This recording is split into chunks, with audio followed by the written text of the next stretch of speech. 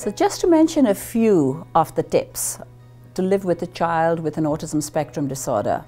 There are many things you can do, and you really again have to tailor it to your particular child and the age of the child. For example, a younger toddler who has no sense of danger, you have to make the environment safer. If you're finding the child is very sensitive to certain sounds, like a simple hairdryer or vacuum cleaner, and that really dysregulates and upsets your child, I would be careful with that. The more you can prepare and adjust the environment for your child, easier your life is going to be.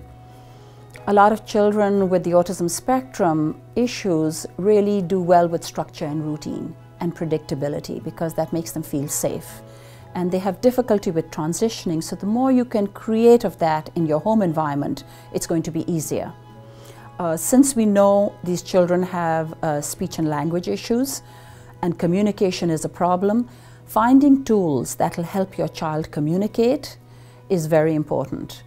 Often using visual cues, particularly for a child who is very language delayed or maybe even nonverbal, using the picture system or having social stories where you can prepare the child ahead of time is very important. Keeping a particular space that is safe for the child, where they can go and self-regulate.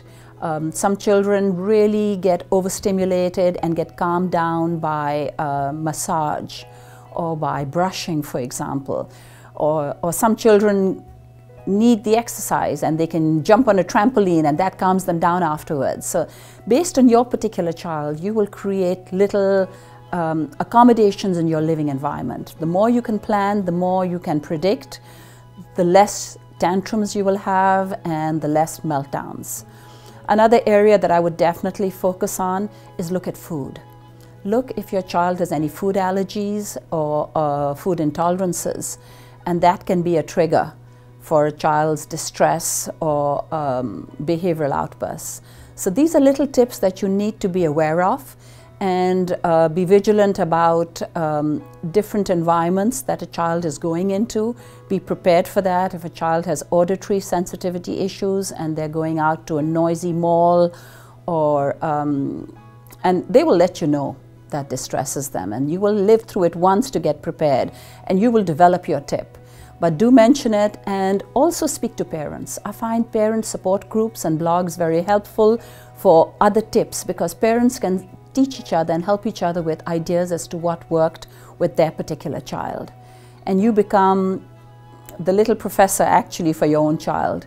There are many tips and strategies you can get from books, from other parents, but you will have to tailor it for your child and his or her needs.